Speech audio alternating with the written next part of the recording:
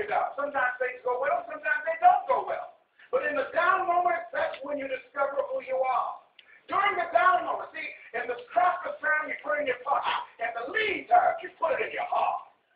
That's when you discover who you are. So find 5 reasons that empower you. Why is it that you deserve your goal? What are the 5 reasons that you won't give up? When life catches you on the blind side, when the messenger of misery visits you, what are you going to do? What will keep you in the game when life knocks you to the canvas?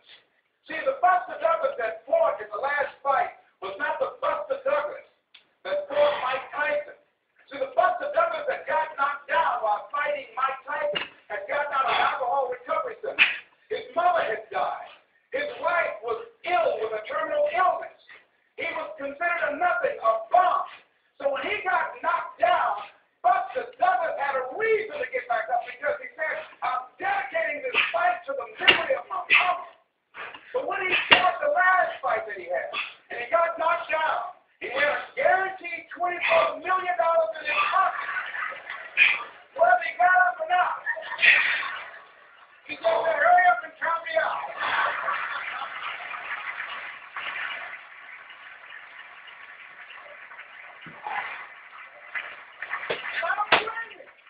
Why get hurt? Say, no, why'd you eat so food? Somebody's about to get hurt. So you got to have some reasons that when life knocks you down, and it's going to.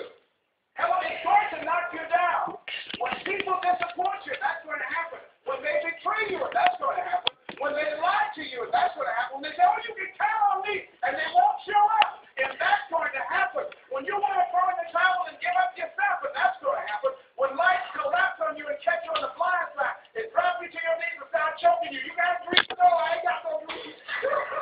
And that's going to happen. What reason can you remember that you can call on, that you can reach on, that can make you get back up? Find that reason. Because when life had knocked me down, I said, life, I'm doing this because I want to make my mama proud of me. I'm doing this because I want my children to have a better life than what I had. I'm doing this because all my life I've been told I'd be a loser, that I wouldn't make it. All my life I heard people say, maybe take them back to the welfare department. I'm doing this to make them alive. I believe like Frank Sinatra. He said the best revenge in life is massive success.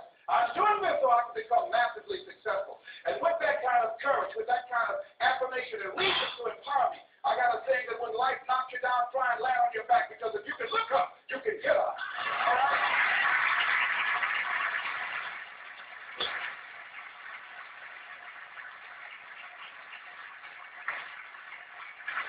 So when you run out of money, when things don't work out for you, when things happen that you could not anticipate, what are the reasons that you can think of that can keep you strong, that can keep you in the game, that will be your rod and staff to comfort you, that can be your bridge over troubled waters? Those reasons are very important. Nietzsche said, if you know the why for living, you can endure almost anyhow.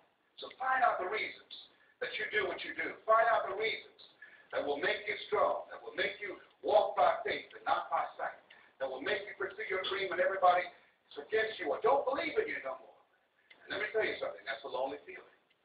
It's a lonely feeling, particularly people that you're doing it for, or people that stand to benefit the most, or people who should be the #1 members in the encouragement club, but they end up saying, you can't do it, and they become members of the discouragement club.